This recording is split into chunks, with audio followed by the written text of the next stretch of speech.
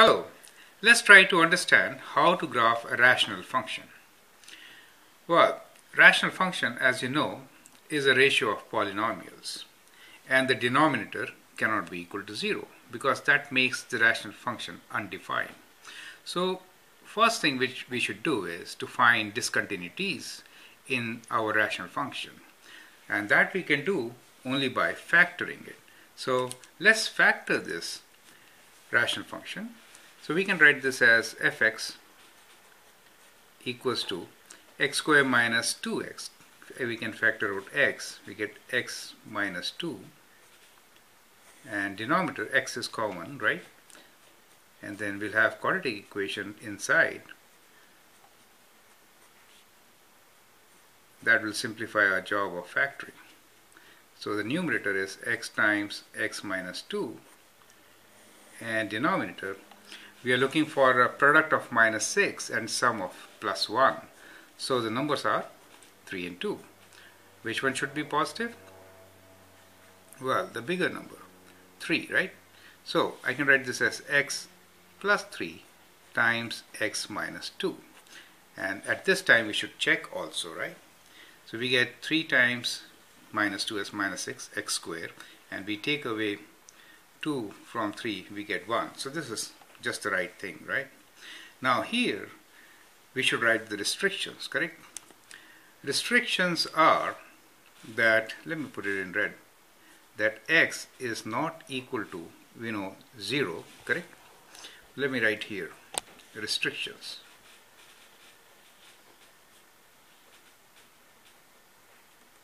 So restrictions are that x cannot be 0 because denominator, each factor, we have to look for x is not equal to 0. And second one is, this one is, if you equate to 0, we have x plus 3 equals to 0. That means x cannot be equal to minus 3. And here x cannot be equal to 2, right? So these are our 3 restrictions. Now these restrictions can lead to either vertical asymptotes or holes. How will you get that? Well, if we have a common factor in numerator and denominator, then we get a whole, right? So x and x, we have a common factor. This will cancel out. So this will yield a whole, right? And x minus 2 and x minus 2 will cancel out. So that will also give us a whole, right? And this one will remain, and that will give us a vertical asymptote. Let me write VA for it. So vertical asymptote at x equals to minus 3. Perfect. So we can say here discontinuities are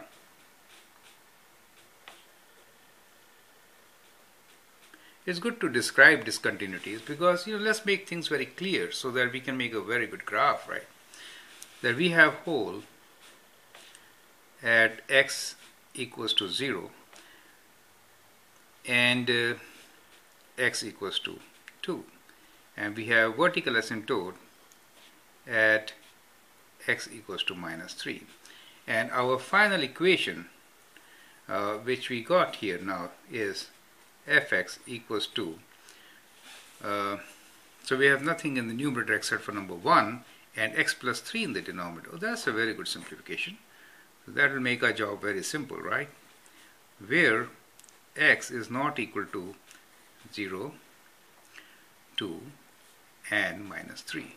So now we have our simplified expression, which is exactly same as the big rational function we started with, correct? Why is it exactly same? Because we have restricted all the restrictions. We have shown all the restrictions. If we don't show this, then they are different because this practically has only one restriction, x equals to minus 3. It doesn't reflect the other two, right?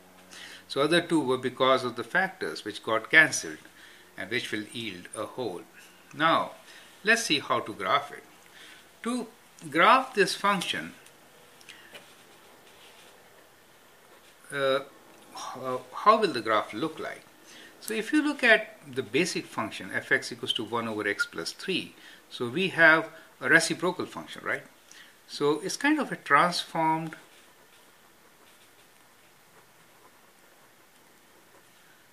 reciprocal function. Is that okay?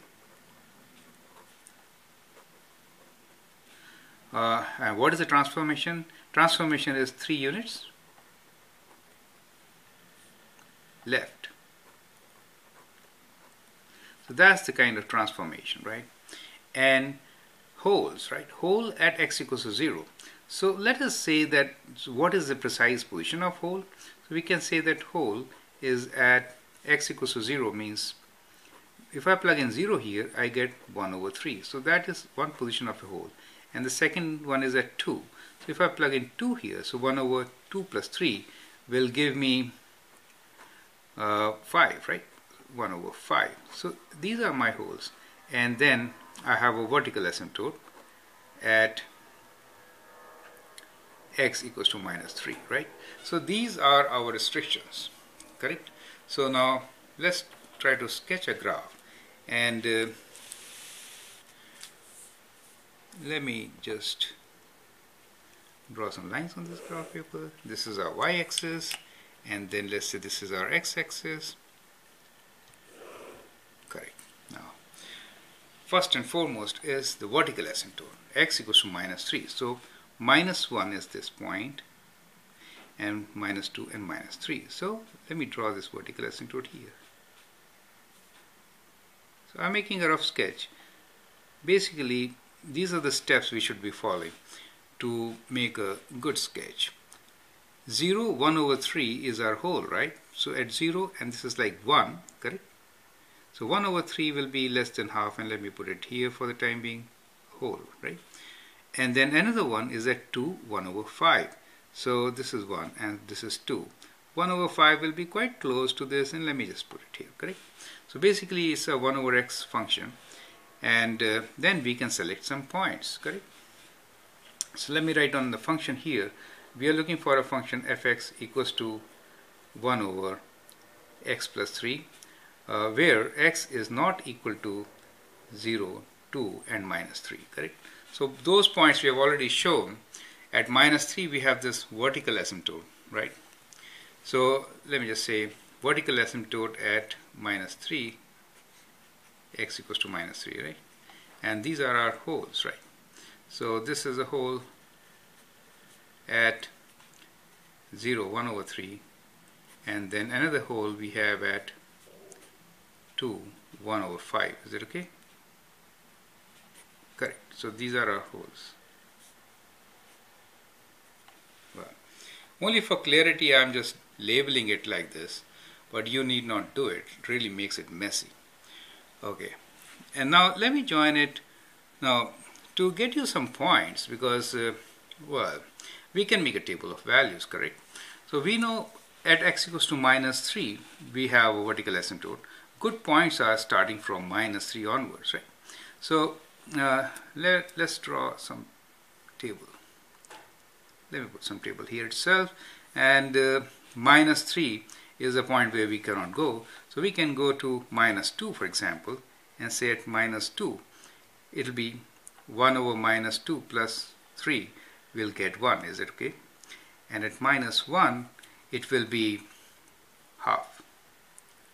Now this side, if we go, minus 3 we cannot go, right? So minus 3 does not exist, right?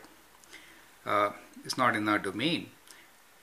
Minus 4 will give us minus 1, and minus 5 will give us minus half.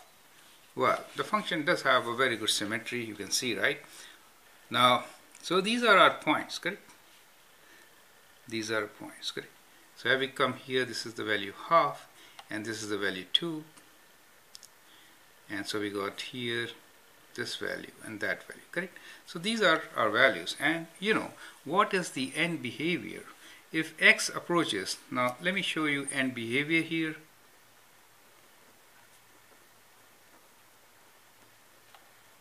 So if x approaches positive infinity, then 1 over very large positive number will also approach 0, right? 0, and it will be from positive side, correct? When x approaches negative infinity, y again approaches 0, but if it is negative infinity, the function will be from the negative side. That's kind of important. That's the end behavior, okay? So basically what we are saying is that here it approaches from this side, and here it approaches from this side, correct? So now is a good time to sketch our graph. So let's do it like this.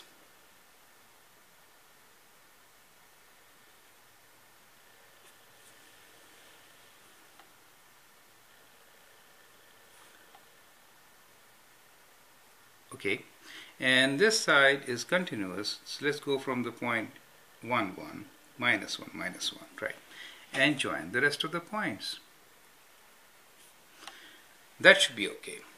One more thing which you should look into is how does the graph behaves at or close to vertical asymptote, correct?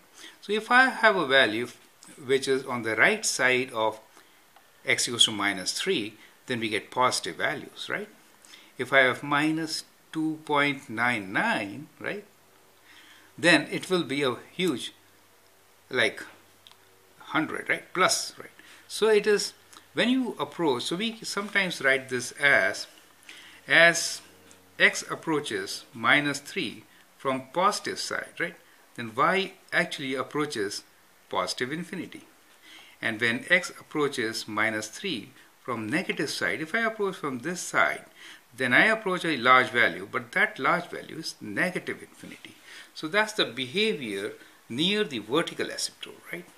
So this is our behavior of the graph near vertical asymptote, right?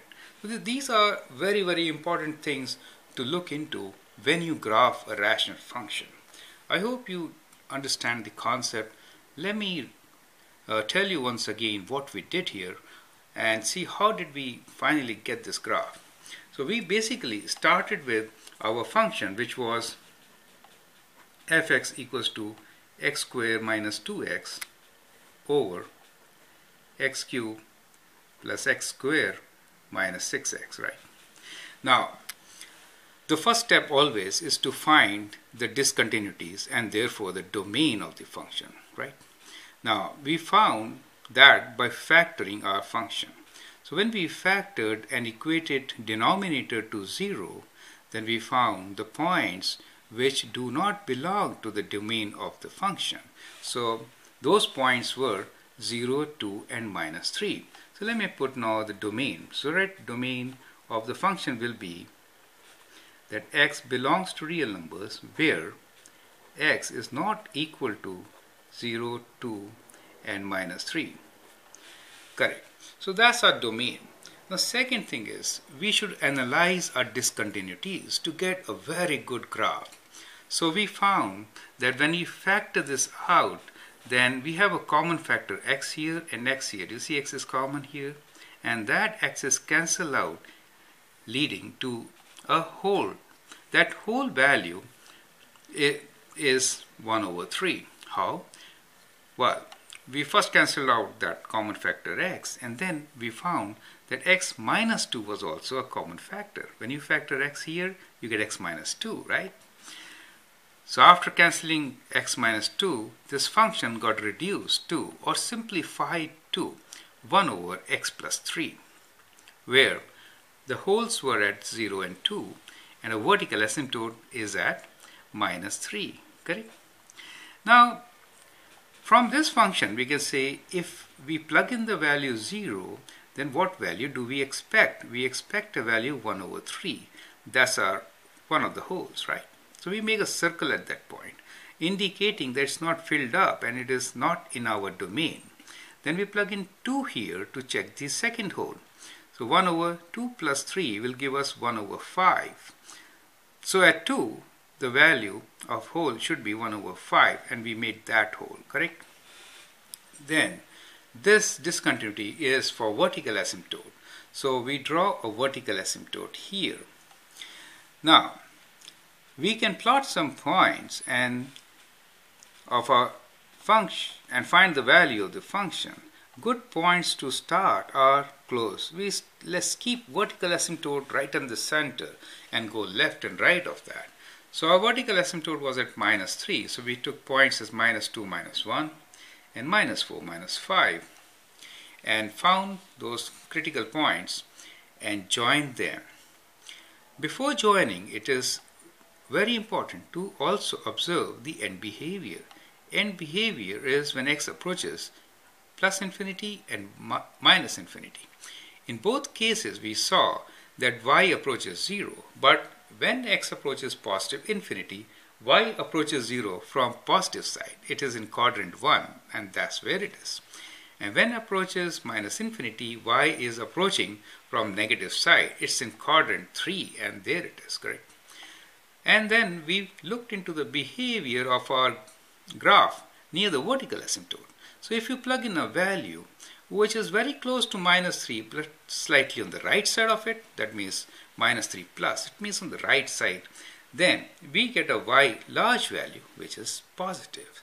So the graph approaches positive infinity.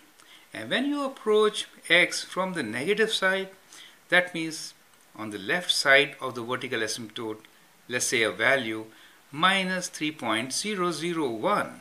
In that case, you will see that y approaches negative infinity. And so we mark these arrows for positive and negative infinity, right? Negative infinity approaching positive. And now it's a good point to join all these points with a smooth curve. And when you do that, this is kind of graph you get. Remember not to fill in the holes, okay? I think you understand the process fairly well now. And if not, go through the video once again. And if there are any doubts, post your doubts and we can discuss them. That will be great.